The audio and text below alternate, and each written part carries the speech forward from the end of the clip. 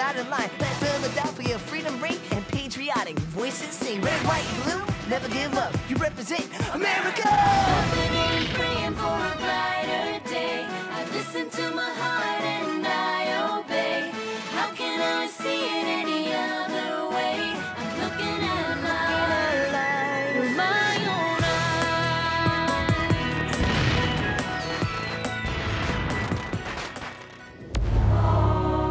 Today on Liberty's Kids. We are the good citizens of Philadelphia. We're the real patriots. The rich people are not playing by the rules of our new country. All we want is a fair shake. We must fight the Americans. Why should we honor the Treaty of Camp Charlotte? The Americans haven't. They burn our fields. They cut down trees. They slaughter game for sport. I am with you. I'm with you that there needs to be justice for everyone. But this isn't justice. This is wrong. It's freedom, sir. American freedom. I've traveled the world and there's nothing like it anywhere. And you, Sarah, are you an American?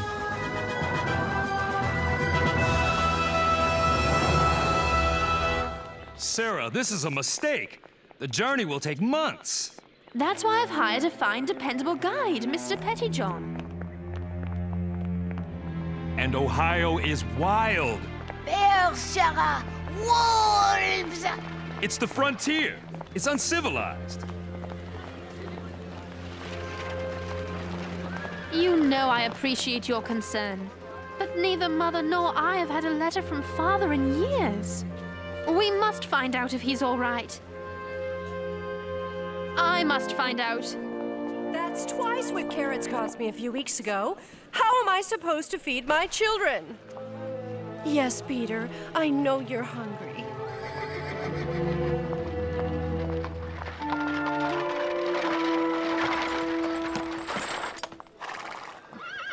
I'm ready, please, Mr. Pettyjohn. Wait for me! Sarah, wait! Do we have to shout it in your face? We're worried we'll never see you again. I look forward to introducing you to Father.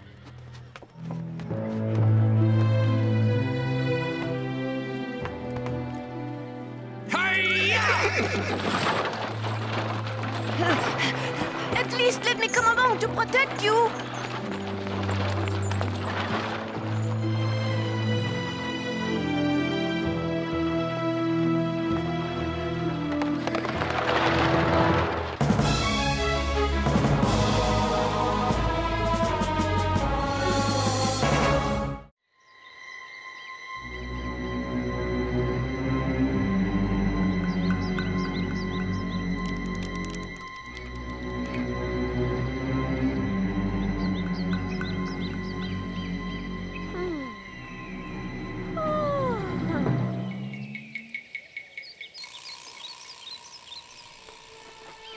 Mr. Pettyjohn? Mr. Pettyjohn, where are you? My bag! Mr. Pettyjohn?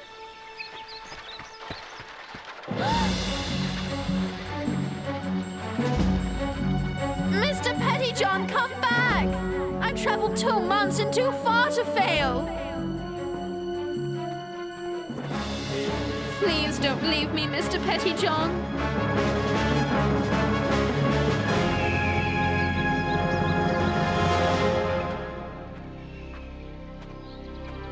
How far have I walked these past 2 days?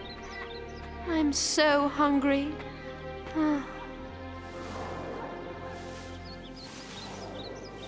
I'll just rest for a moment. Oh, Father, where are you?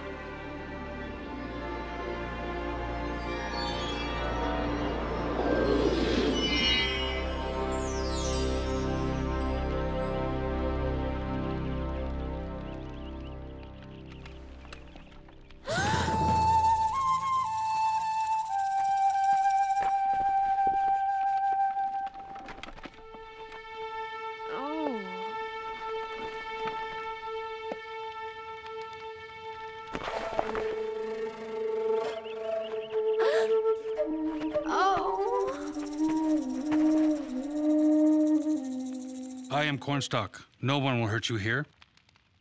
You're free to go. You're free to stay. Some white people stay. I will leave as soon as I'm stronger.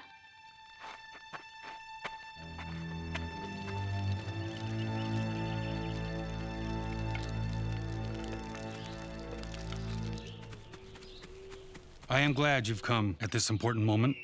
The meeting will begin soon. Running Deer found a white girl unconscious in the woods. She's scared of me. I will take you to her after I greet the other chiefs.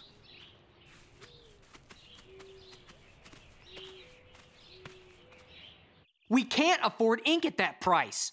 That's almost half again what it cost last month. That's not my problem, lad.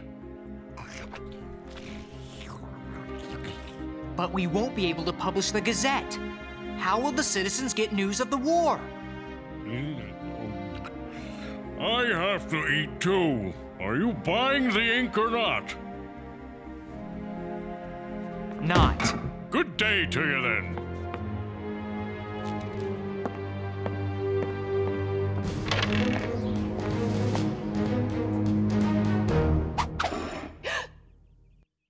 How did you do that?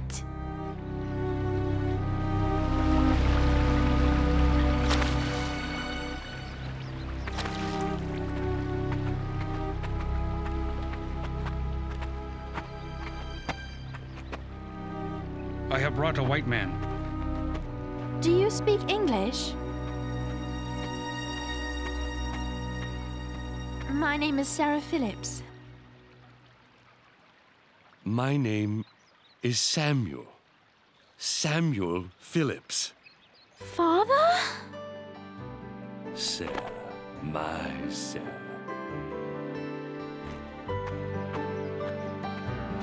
I thought you went back to London. Father? Whiskers? Look at you! I suppose I no longer look the proper British officer. But Sarah, the war! I wrote to you telling you to return to your mother. Your mother, is she well? Yes, Father, she's well. She's answered none of my letters. And neither have you. I was afraid. I've received just 2 letters, Father. Nothing since 75. That's why I had to find you. It's a miracle that you did. Sarah, have you fallen in love with this land as I have? Look at this place. Walking where no Englishman has walked before. Living with my hands. Not taking orders from anyone. Left, right, left, right, left, right. Attend, hot.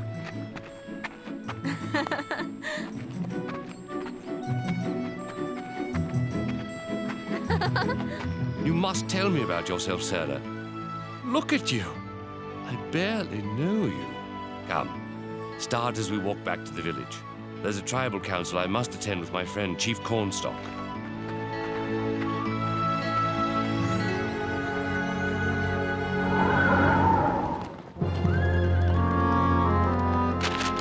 We, the good citizens of Philadelphia, urgently request that the local militia expel from our town all disaffected persons and their supporters. You know what disaffected persons are? Working people who don't want to be poor, who want to feed their kids and aren't afraid to say so. We are the good citizens of Philadelphia. We're the real patriots. We're supporting this war on our backs.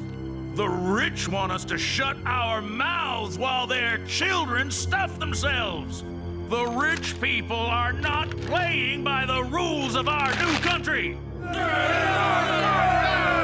All we want is a fair shake. Come to a meeting at Patty Burns' Tavern at 9 tomorrow and tell everyone you know. And I'll report on the meeting in the Pennsylvania Gazette. Excellent, lad. You rich man, are you scared of us poor working Americans?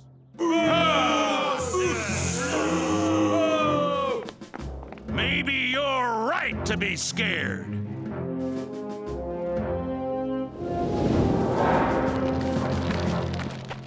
We must fight the Americans.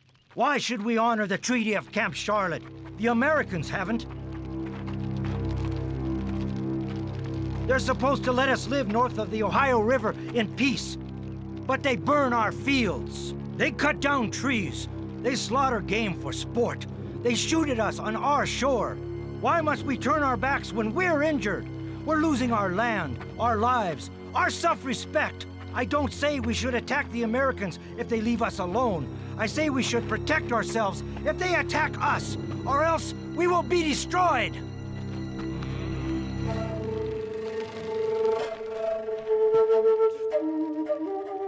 I gave my word to the Americans that we would remain at peace.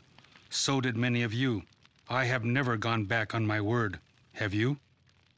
But one thing concerns me even more than my honor as a man: the survival of my people. If we fight the Americans, they will come at us until they destroy us.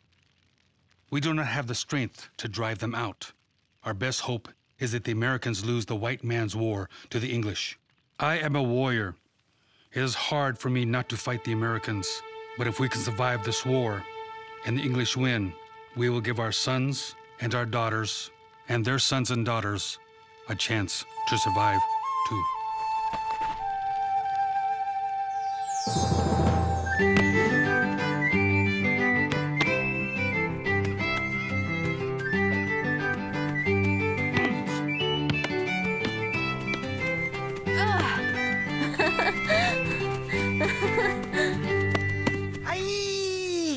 Well played, Sarah. Sarah, you would be a good Shawnee. Why, thank you, Ilinipsico. That's a high compliment, Sarah. They believe most white people are bad people. Our grandmothers told us so. I haven't met your grandmother. Our grandmother is the Shawnee's god. Oh. Our grandmother watches over us. She gives us good harvests and hunting trips and victory in games. Cornstalk! Red Feather, what is it? Cornstalk! Our fishing party! American soldiers! I alone am alive. We must move our village again. No! We must defend ourselves!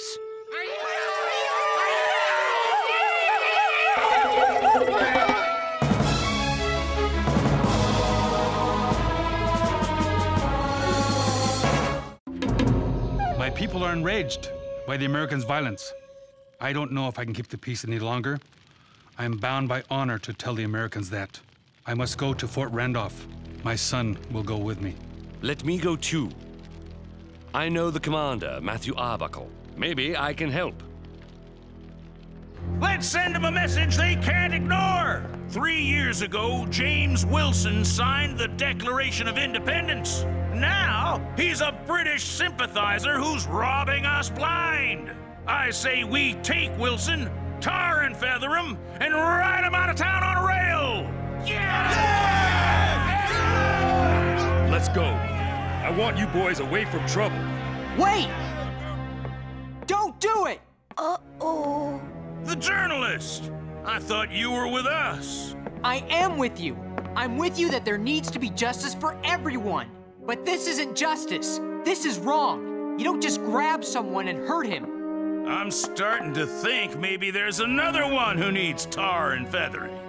Forget the boy. Let's get Wilson. Get Wilson! Let's go!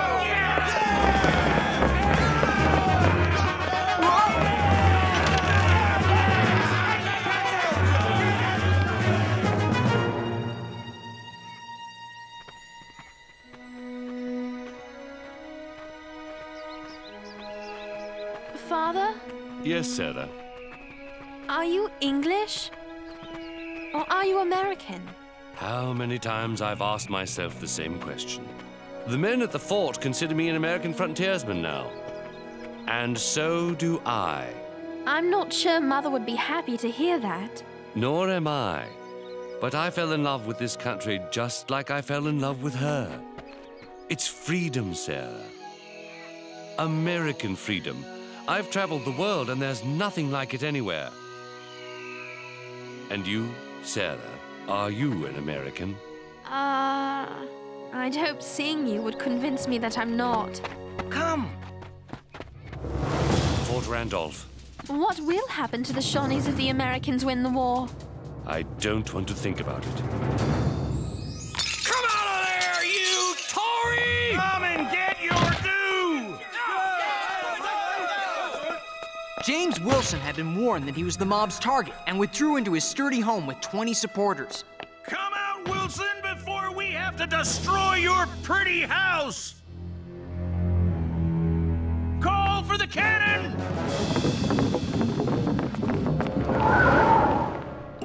I will return to my people and urge them to leave this area, but they might attack you instead. So, Chief, you're telling me it's possible that any second now we could be at war with the Shawnee? Yes, I have warned you, and now we will go.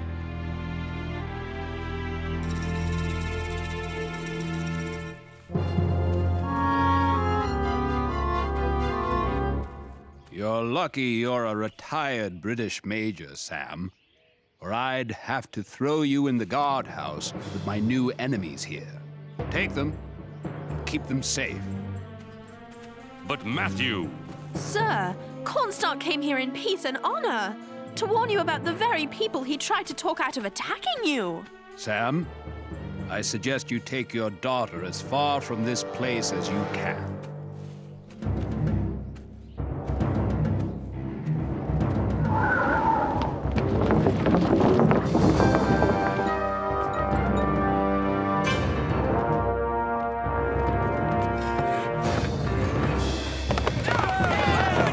Joseph Reed, president of our city's executive council, led his light horse in breaking up the crowd.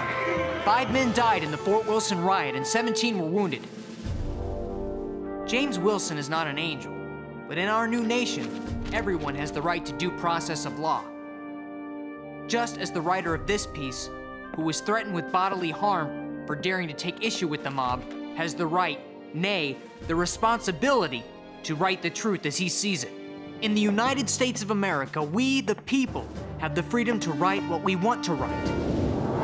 I lost you for 6 years, Sarah. I'll not risk losing you forever. We couldn't help Cornstalk and Enlists, something for which I will forever be sorry. What will happen to them, Father? They'll probably be held as hostages and traded to the Shawnee for American prisoners. Run! Robert Gilmore! The Shawnee killed him! In the fort! Run!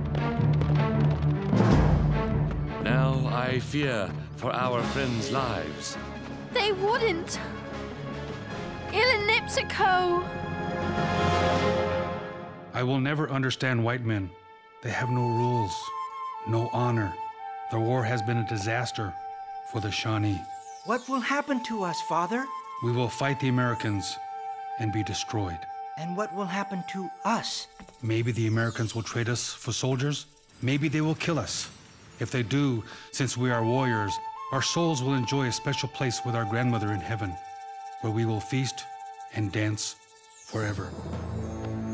I said, don't touch the Shawnees. We can swap them for our own. No, Captain. We're gonna do to them what they did to Robert. Enlists, I've seen you grow to manhood. I'm proud of the man you become. We will have vengeance for our great chief and his son. We will make the river safe for our fishermen to fish in and our children to bathe in. We will drive the white man from the Valley of Ohio forever.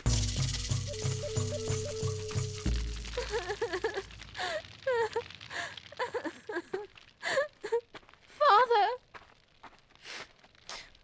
What kind of land is this? Will the fighting never stop? Sarah, listen to me. Listen to me. I was deceiving myself thinking you and your mother could join me here. The Ohio frontier is too wild. I would like to take you out of here now myself, but I can't. I must help my Shawnee friends through this difficult time. I made a solemn promise to Cornstalk that I would do so. But what if... I will survive this war. This too, I promise. And so will you, Sarah. Father, I want to go home. To Philadelphia. To England. To Mother. I can't bear the violence anymore, Father. Can you forgive me? There's nothing to forgive. I'll be happy to have you far away from the fighting. When the war is over, you and your mother will join me in New York or Massachusetts or Connecticut, and we will live our lives as we please together. What if we don't want to come? Then I shall say goodbye to this land I love and join you and your mother in England. I wonder whether she'll like me in whiskers.